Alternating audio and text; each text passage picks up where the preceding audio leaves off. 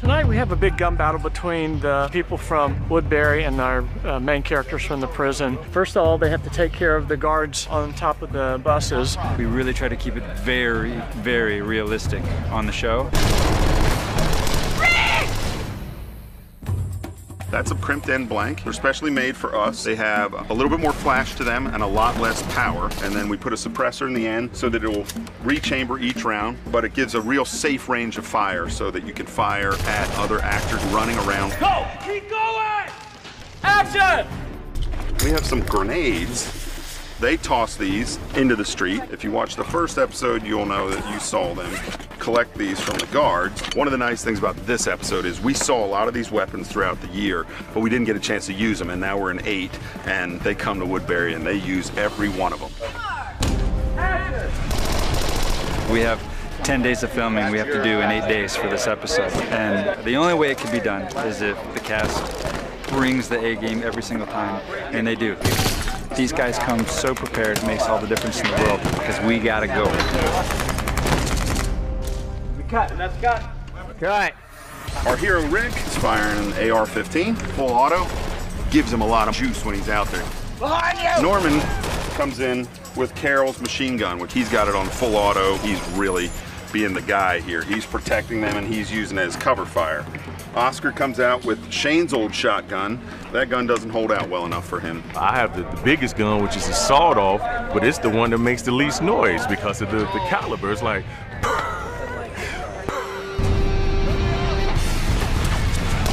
I can't tell you how happy it makes me to walk around with an M16 in my hand. I mean, you may have noticed I come from a little island that doesn't have a gun culture. And I go to work and they give me an assault rifle and 2,000 rounds. Boomski is all I'm saying. We have really good gun guys. John, who does our guns, is really careful and he makes us very familiar with the weapons before we use them. I took Norman and Andrew to a gun range and they train to actually know how to shoot at full combat level with real live rounds. They know what the feel of that gun is going to be in. And action! Daryl Pitcher makes a paintball gun. It looks like bullets are ricocheting off the walls. So we take cover in this little corridor, and I'm poking my head out like... He's shooting the wall next to me like an idiot. I did it with my mouth open and got a bunch of dust in my mouth, so I'm like... We're shooting out at night in the middle of Woodbury, which is actually Senoia, Georgia. We don't want to wake up the neighbors at 1 o'clock in the morning with machine gun fire, so we use a much more suppressed round. These are regular brass rounds, but they only have an 1/8 of powder round so that you can see a big flash, not a lot of noise. It's not so much where you're aiming, but it's a projectile of the casings that fly out of the gun. And when you're shooting lots of different rounds on an automatic weapon, it's literally like, you know, they fly out and they're hot.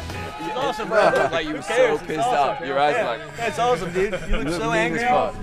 He thought I shot him at one point, but actually I just moved his hair a little bit, which is probably worse. There you go, right there. I have this beard for the next movie that I'm going to do, and I was worried that the beard was going to keep me from being here because I don't quite look like Shane, but I think it ended up working out well. We get Jon Bernthal back. He was just on the way to doing the new Scorsese movie, and he's kind of built up even more than he could possibly be. He's like Bernthal to the power of Bernthal. He's super Bernthal. It was just great to have him back and to kill him again. And of course he shoots him with his super hand cannon main Python gun. So now he's stabbed me, he's kicked my dead body, screamed at me. His son's shot me in the head, and now he just shot me under the eye. So that's fate for old Shane. There's a lesson there, don't shtuck my wife. That's cut, let's check the gate. That's another wrap on Rocky.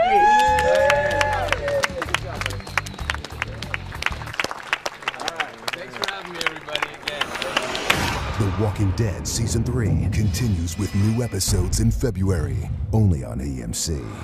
For more exclusive video, go to amctv.com.